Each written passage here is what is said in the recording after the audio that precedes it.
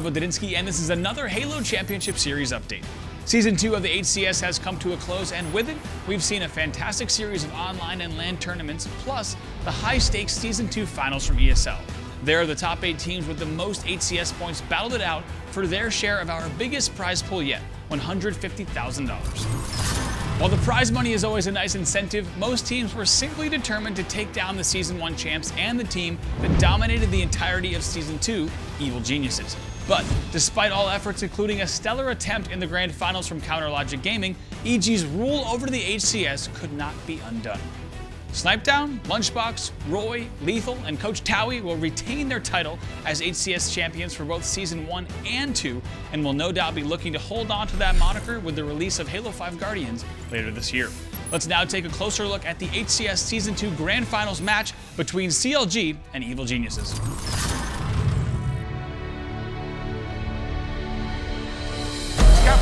Bouncing that flag, he really wants this. He's also got defense running it over the flagpole. That's going to be it. CLG take game number 1. We're going to have to see if either of these teams can get some sort of control on the map and get some sort of spawn trap. CLG, will they do it? He goes down, unfortunately, but they do.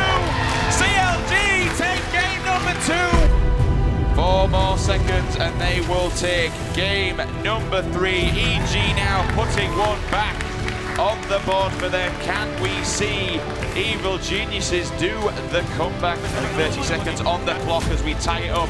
34 kills and 34 kills. 49-50, that's it, guys. CLG take the first best of 5.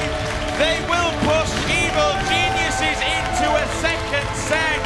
Oh my days, CLG. Quick, Lethal goes down as well. Roy trying to come in and finish this bomb arc, but not able to. All 4 members of Evil Geniuses being a part of this arc, but it was finished by Snipedown. First arc goes to Evil Geniuses. Times we've said these guys do not want to stop the pressure. 1 minute now, that's going to be, I think, a double. Can avoid shots and grenades. Looks like CLG isn't even contesting it. That is the 5th arc for EG, taking game number 1 and prove me wrong. Oh, he's not waiting. He says, no. We need 1 kill. I don't care. I'm charging. We got so many alive. Just push. We can't lose as they go in. Look at the kills. EG coming back on a turn. They're going to take game number 7. They're just 10 seconds away from $75,000. Can they see this one out? Ladies and gentlemen, that's going to be it. Evil Geniuses are your Halo Championship Series Season 2 Grand Champions. Congratulations once again to Evil Geniuses on their well-deserved win. Their dominating run these past 2 seasons have been something of legend in Halo esports, and we couldn't be more proud of the entire team. And while we know just what EG can do in the world of Halo multiplayer, the team dynamic outside of Halo remains a mystery. To remedy this missing link in the EG story, we took the team out on a little adventure to find out who they are, how they get along, and most importantly, who they'd want by their side during the impending zombie apocalypse.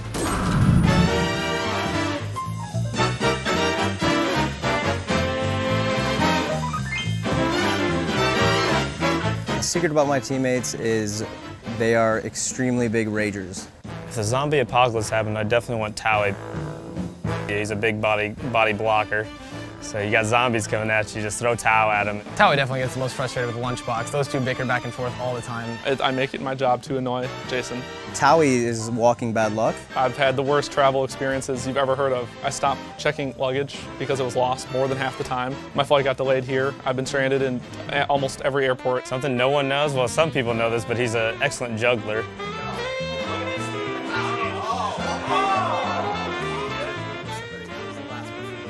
Lunchbox. Just, we're best friends that are basically brothers. I mean, I get under his skin and he gets under my skin for the dumbest things. In a zombie apocalypse, who would I have? Not Lunchbox. He would just get annoyed of something and just charge and die. He acts like the responsible adult. He's, dad box. Also, don't eat in Lunchbox's truck. Ever. Lunchbox has a rule, no eating in his truck. He will kill you. I'd probably choose to be stranded with Roy. Roy is just like a little kid trapped in a big adult-sized body still. I've never called a teammate out specifically unless it's Roy, really. Like he's, you know, if I see him do a bad play in game, I yell at him for it, and he'll do the same with me. But There's really no filter between me and Lunch, and we definitely like to push each other's buttons.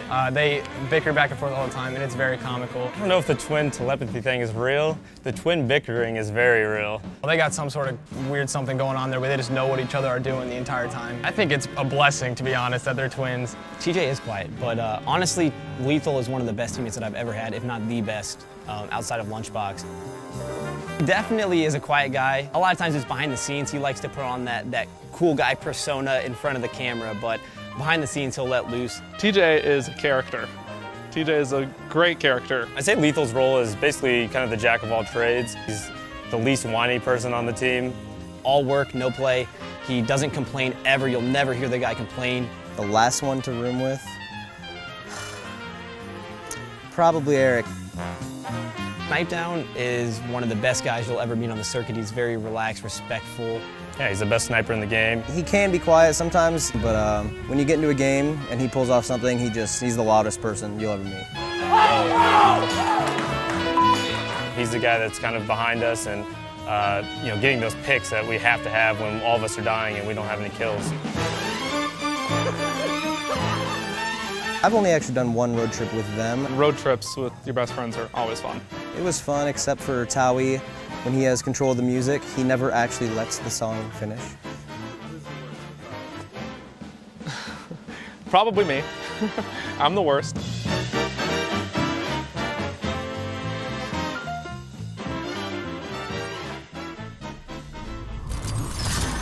With the closeout of Season 2 and as we prepare for the release of Halo 5 Guardians, we also bid a fond farewell to competitive play on Halo 2 Anniversary. Remember, you can relive all the greatest moments from the entirety of the Halo Championship Series Seasons 1 and 2 right here on the Halo channel, with VOD from every HCS LAN tournament to date. But if you can't wait until launch in October, we've got you covered. This weekend we'll be hosting the Halo 5 Guardians gamescom Invitational by ESL, live from Germany. There, 4 of the top Halo Pro teams from all over the world will compete in the first ever Halo 5 pre-launch arena tournament. As always, you can watch all the action right here on the Halo channel or twitch.tv/Halo. It all goes down on Friday, August 7th. But that's not all we have in store for the future of Halo esports. Check out this sneak peek of the Halo World Championship, where the best of the best will compete for a prize pool starting at $1 million. Look, guys, you all play Halo, that's why you're here. This is the ultimate test of player versus player, lightning fast reflexes, and all around Spartan badassery.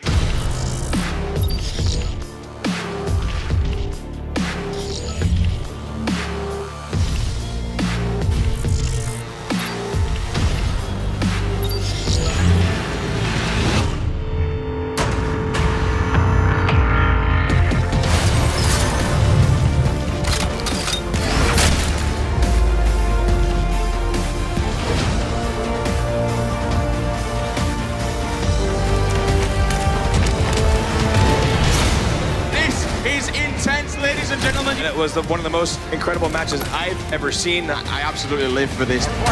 Look at the crowd here. They are hyped up. This is Halo!